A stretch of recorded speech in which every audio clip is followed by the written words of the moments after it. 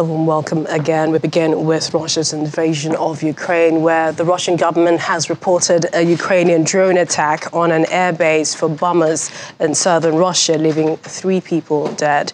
The Defense Ministry says air defense shot down the drone near the Engels base, but falling debris fatally wounded 3 technical staff. The base lies about 500 kilometers northeast of Ukraine's border. The Ukrainian military has not officially admitted carrying out the latest attack, but Air Force spokesman Yuri Ihnat said the explosions were the result of what Russia was doing on Ukrainian soil. The latest incident will come as an embarrassment to Russian authorities, coming so soon after the 5th of December attacks hundreds of kilometers from the front line, both at the base and in the Ryazan region. Meanwhile, the Ukrainian armed forces, together with the National Guard of Ukraine, conducted military drills in undisclosed locations, which military said was near the border with Belarus. Video released on Saturday by press service of Ukraine's armed forces showed Ukrainian servicemen training to prevent attack from tactical airborne troops on the critical state facilities. Belarus has in recent weeks announced a flurry of military activity, including readiness checks and a fresh deployment of Russian troops to the country. The maneuvers prompted suggestions from Ukrainian officials that Russia may be planning a fresh attack on Ukraine via Belarusian territory, as it did unsuccessfully in the early days of its war in Ukraine. Earlier today, the Russian President Vladimir Putin hosted a summit of the post-Soviet Commonwealth of Independent States in St. Petersburg.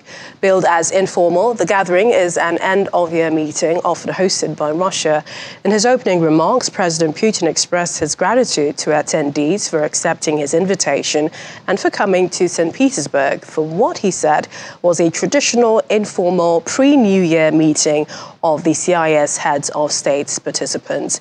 The CIS was formed following the dissolution of the Soviet Union in 1991 and grouped all 15 former Soviet republics, except the 3 Baltic states, Latvia, Lithuania, and Estonia, which never joined. Georgia left the grouping in 2009 over its 2008 war with Russia, and Ukraine pulled out in 2014 following Russia's annexation of Crimea. On Sunday, the Russian president said his country's offensive in Ukraine is being carried out to unite the Russian people. In an interview aired in Russia today, he said Russia's geopolitical opponents were aiming to tear apart Russia, the historical Russia. It comes as Russia today carried out more attacks on Ukraine. The multiple explosions and constant shelling were heard in Ukraine's Bakhmut, an eastern city that has become the target of Russian attempts to advance in recent weeks in fighting that has killed thousands of soldiers.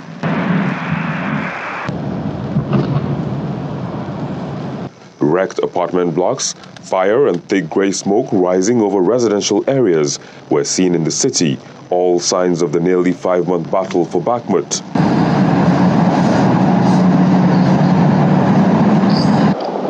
In his evening address on Sunday, President Zelensky said Moscow is aiming to make the rest of 2022 dark and difficult for Ukraine, adding that I know that darkness will not prevent us from bringing the invaders to their new defeats, but we must be ready for any scenario. His statement comes on the same day the Russian President Vladimir Putin said he was ready to negotiate with all parties involved in the war in Ukraine, although he said Kiev and its Western backers have refused to engage in talks. On Saturday, the Kherson Regional State Administration released a video on social media showing burnt cars, bodies, blood on the ground, and damaged buildings in the recaptured city. 7 people had died in the attack and 58 others wounded. The attack was said to have come from a Grad multiple rocket launcher. Residents in the city of Kramatorsk have nothing but anger and hatred against the Russians as they walk through what used to be a residential building, now damaged by the Russian strike. And for those in Bakhmut, they are merely surviving, grateful they live another day, but fearful any day could be their last.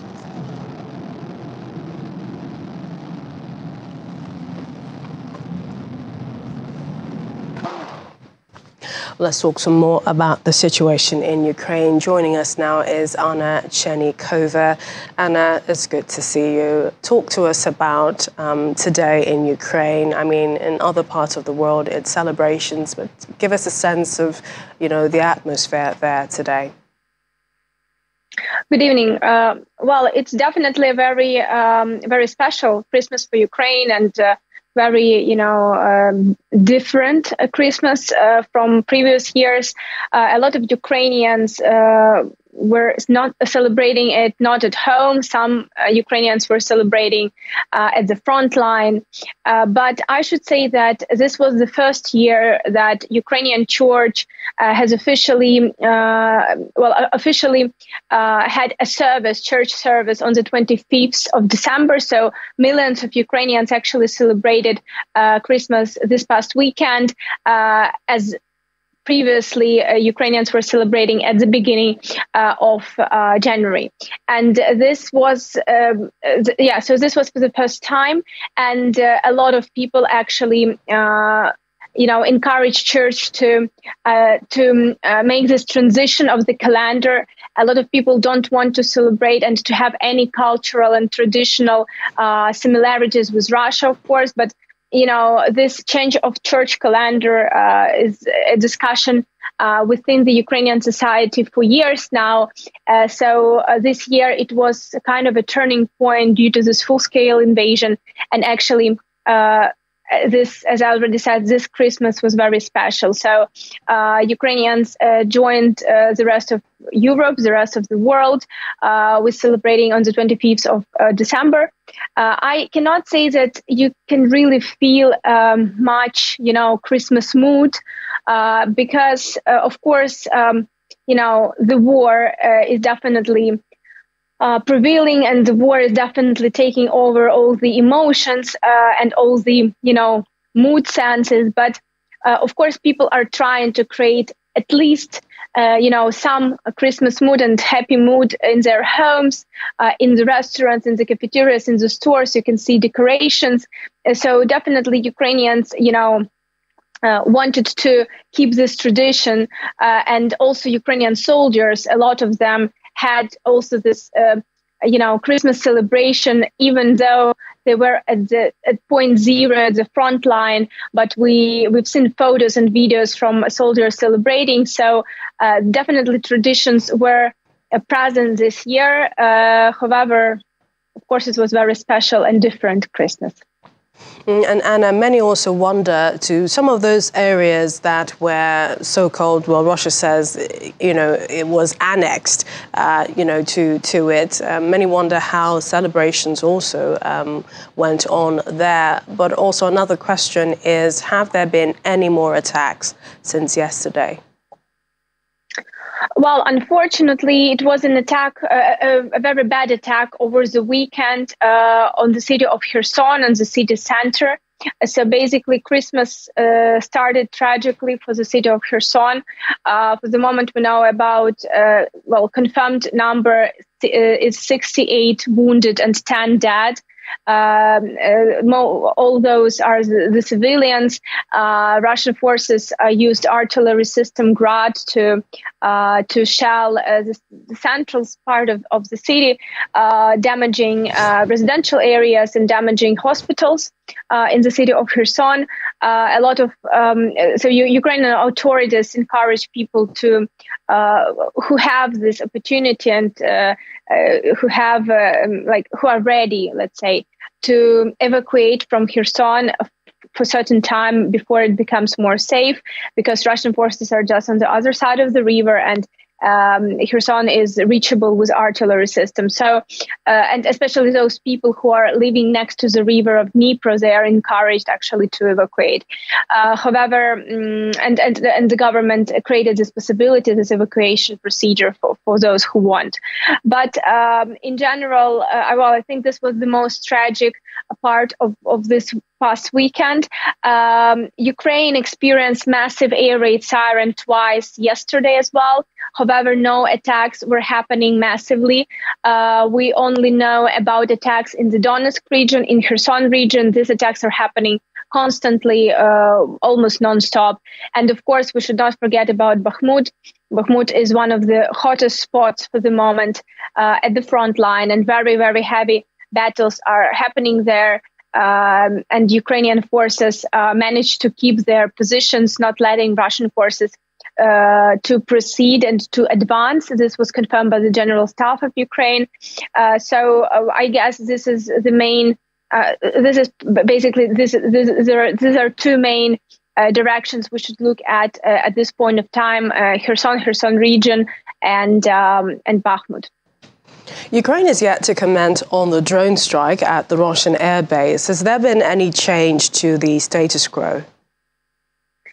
Well, we don't have any official confirmations or official announcements, statements from Ukrainian authorities regarding these attacks. We've heard from one of the representatives of the Ukrainian armed forces, Mr. Ignat, that this is basically, well, Russia is getting the answer for what Russia is doing in Ukraine, but it was not a direct, confirmation that Ukraine, had something to do with this attack. But of course, we all understand that this was not accidentally an accident, and we all understand, and we all can see and can follow all these reports about more and more attacks that are happening deep into Russia, and all of them are basically targeting military infrastructure, military air bases, and storages.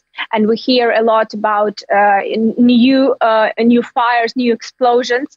So definitely, I guess this is a consequence of Russia's actions in Ukraine. But again, we don't have official confirmations. Now, we heard in his evening address on Sunday, President Zelensky said the country must be ready for any scenario. And it was also the same day that Russian President Vladimir Putin said he was ready to negotiate with all parties involved. But then he said that Kyiv and the Western backers are not interested in any kind of talks. Would you say that is the case for Kyiv? Well, from what we know, for now, Russia do not ready to negotiate on the basis of equal negotiations.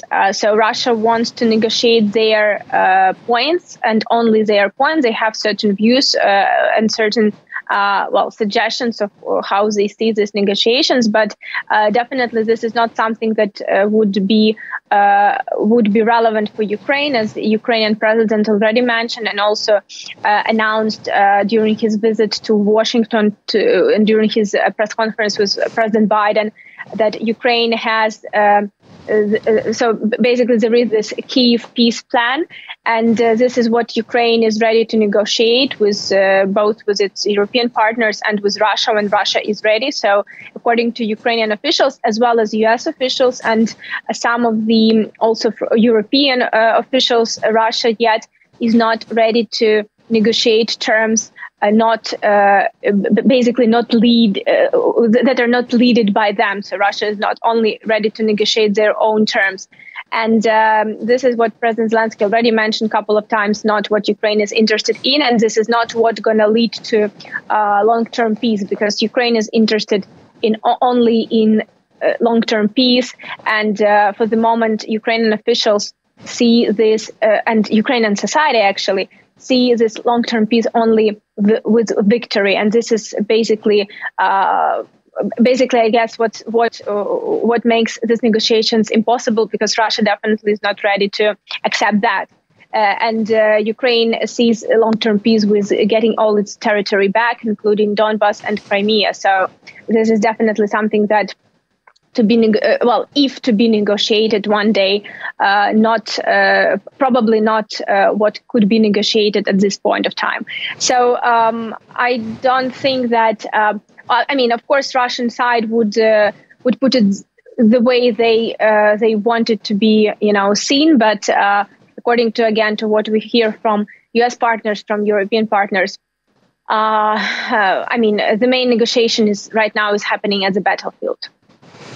And Anna, it's only a few days to the end of 2022. What expectations do Ukrainians have for the new year?